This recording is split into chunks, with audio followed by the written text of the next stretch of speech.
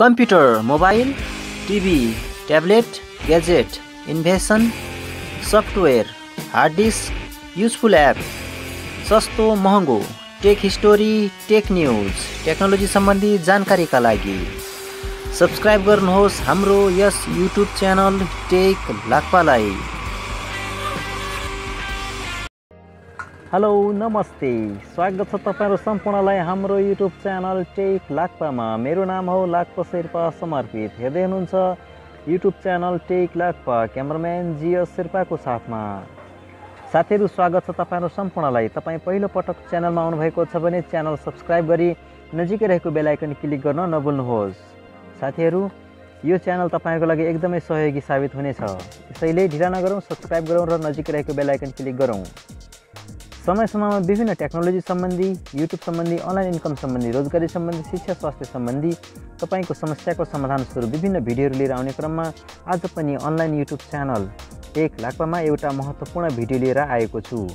आशा छ यो भिडियोले तपाईलाई एकदमै महत्त्वपूर्ण भूमिका निर्वाह गर्नेछ र तपाईलाई थप सहयोग पुर्याउनेछ। साथीहरु, आजको भिडियोमा म जानकारी गराउँदै छु टिकटक भन्दा युट्युब बेस्ट। युट्युब बाजे हो भने टिकटक नाति हो। त्यसैले बाजे बाजे नै हुन्छ र नाति नाति नै हुन्छ। त्यसैले बुझ्नु साथीहरु, टिकटक र युट्युबमा के फरक छ। तपाई टिकटकतर्फ आफ्नो करियर बनाउने कि युट्युबतर्फ। त्यसैले भिडियोलाई स्किप नगरिकन सुरुदेखि अन्तिमसम्म हेर्नुहोस्। सुरु गरौँ आजको भिडियो।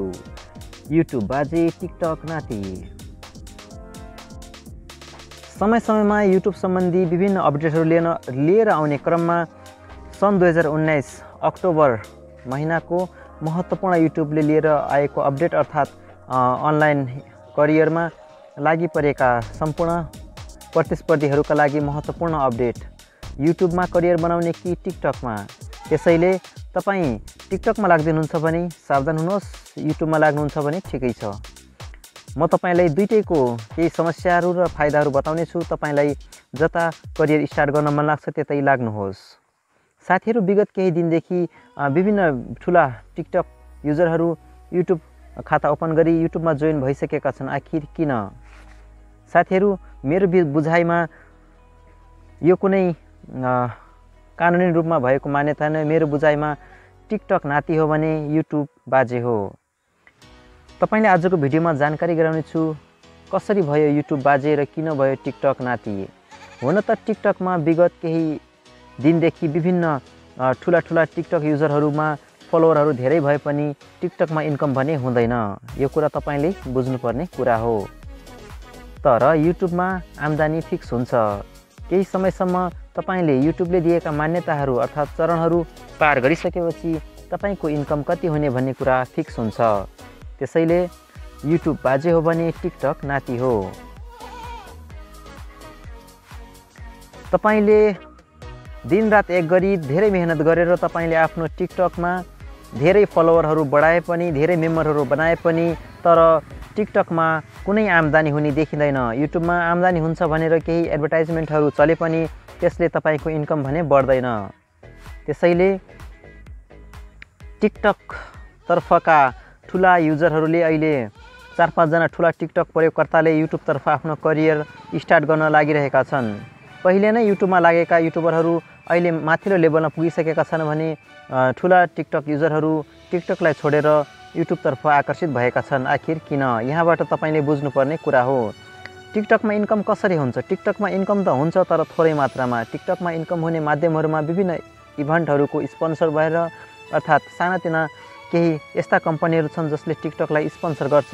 तपाईको टिकटकमा करोडौं अरबौं लाखौं भ्युवर अथवा मेम्बरहरू भए पनि जबसम्म तपाईलाई कुनै पनि इभेन्ट म्यानेजर अर्थात् कम्पनीले तपाईको टिकटकलाई स्पोन्सर गर्दैन तबसम्म तपाईको आम्दानी जिरो हुन्छ।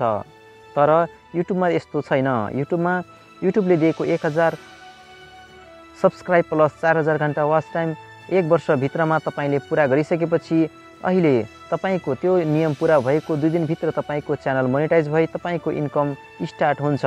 त्यसैले मेरो विचारमा युट्युब बाजे हो भने टिकटक नाति हो। त्यसैले तपाई पनि युट्युबतर्फ लाग्नुस् भन्न पनि चाहदिन र टिकटकतर्फ जानुस् पनि भन्न चाहदिन। तपाईलाई आजको भिडियो कस्तो लाग्यो? तपाई पनि टिकटकतिर जानुस्, युट्युबतिर जानुस्। विभिन्न ठुला टिकटक युजरहरू विगत केही दिनदेखि युट्युबतर्फ देख्न सक्नुहुनेछ। त्यसैले यही हो टिकटक र युट्युब बीचको भिन्नता। म तपाईलाई योभन्दा पछिल्लो भिडियोमा महत्त्वपूर्ण जानकारी दिनेछु।